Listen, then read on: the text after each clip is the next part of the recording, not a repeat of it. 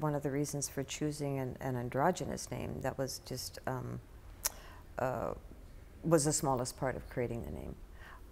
We chose an androgynous name because for that first Farseer trilogy, I was writing first-person male. And whenever you write fantasy, you want to do your best to lower the threshold of disbelief as much as you can. So any way that you can lower it, you do, whether it's saying this is going to be a male point of view, so I'm going to have a name that might be male, to making sure that all of your facts about horses are absolutely correct, so that when you introduce a dragon, you have the trust of the reader, and the reader who believes you know about horses will now believe that you know about dragons. Well, this is a bit of a hobby horse for me, so if I go too far with this, I think you'll have to stop me.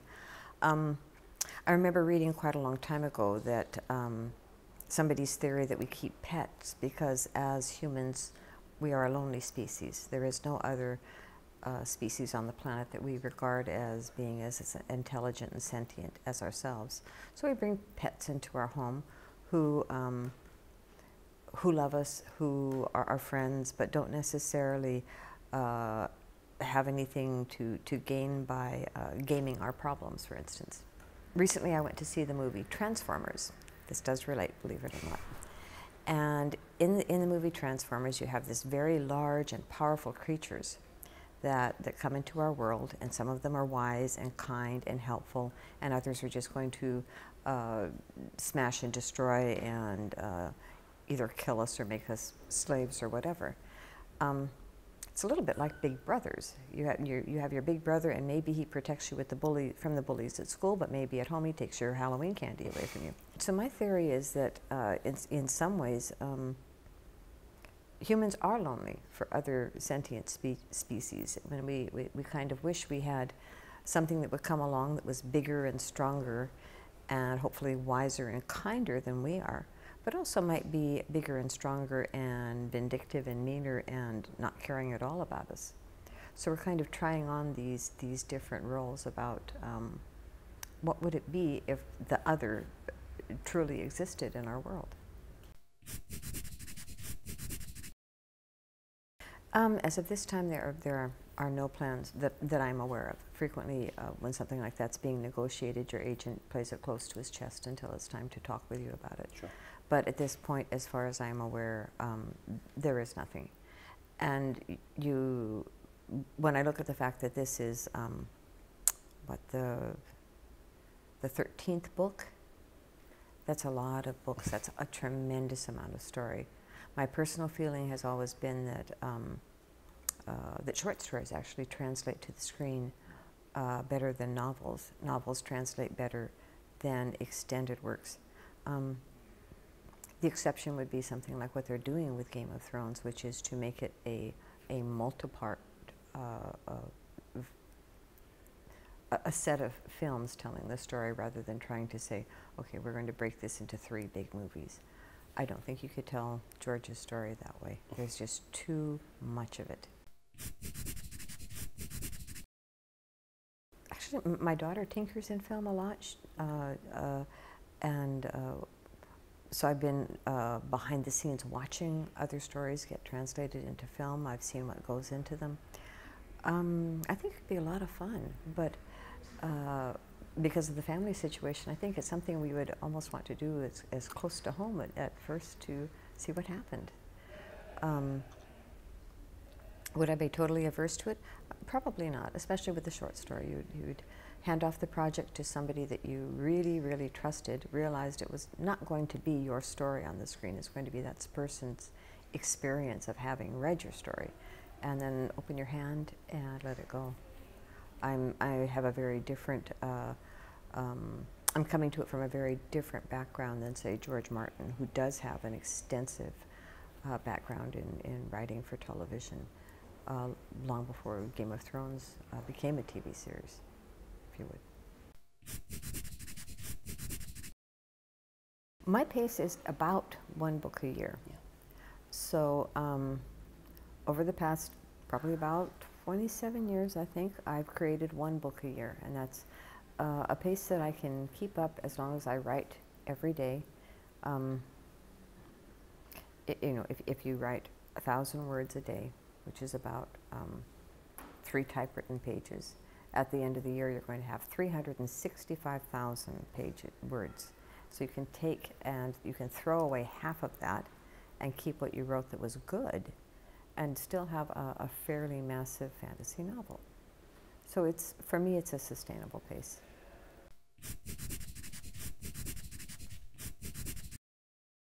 Ebooks are definitely what we're going to move into. It's like looking back and saying, why aren't we using vinyl to record music on anymore? Because people found a way where you could carry more of your music with you. Certainly, if anybody here is old enough to remember jogging with a Discman and the CD skipping, it was not the best experience. So it's as technology marches forward, we're going to tell stories in different ways, and I'm happy for that.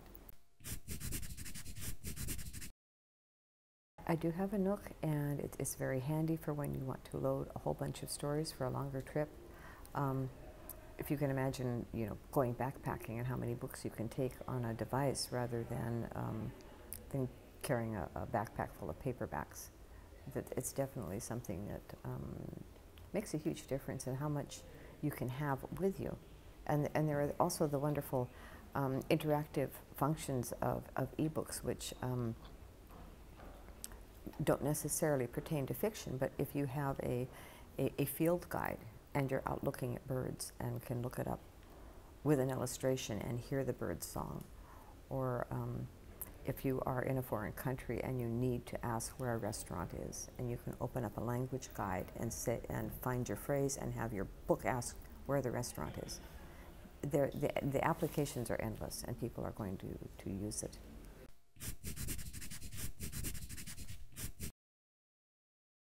We have been moving steadily into a world where there is much more interaction with writers and readers than there used to be.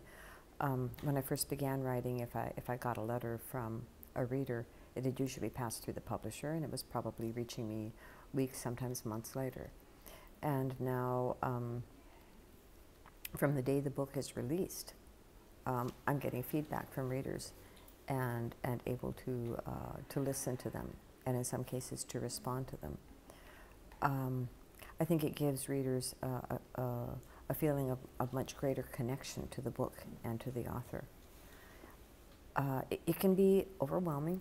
I probably spend 2 hours a day on social media, which used to be 2 hours a day put into writing or into reading. I mean, when you change your schedule and when you take a piece of time and give it to something, something else has to give.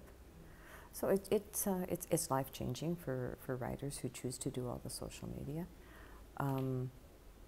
I think it does give a sense of almost participation in the work to the readers.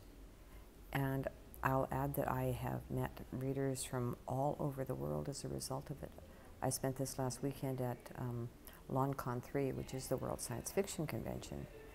And while I was there, I saw people who are members of a website called Blood Memories, which is Italian readers who I had met before when I was in Italy. I saw people that I had initially met over the internet because of fan art they had done for the books. I met my cover artists in some cases. All of these people, these are all connections I would not have had without the intersection. So it's, I think it enriches your life, and it makes friendships across much greater distances possible.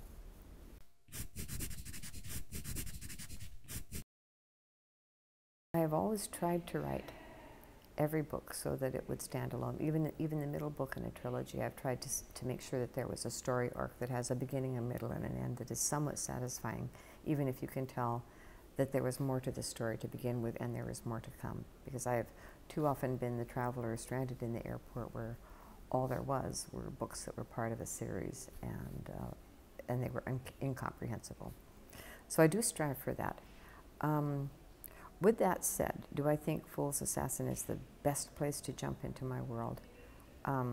I'll always prefer that the reader goes back to Assassin's Apprentice and reads their way forward through the world and catches all the nuances and comes to this and recognizes familiar faces. So my preference, of course, would be that you have read all 13 books. Of course. But I think we'd have to ask that question about of somebody who had just jumped in on it and ask them if it made sense. I'm a little too close to it.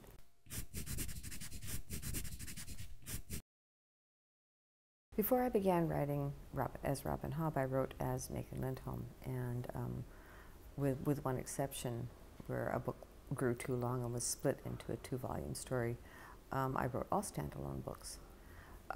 As Robin Hobb, I have written always multi-part stories. My one attempt to write a single volume story as Robin Hobb failed miserably. It became a 4-volume. So I think I don't think that the style that I use writing as Robin Hobb lends to short, succinct stories or novels. I continue to write as Megan Lindholm. I do a lot of short stories as Megan Lindholm, and those are definitely standalone works. It's a difference in the voice and how much embroidery you do, I think.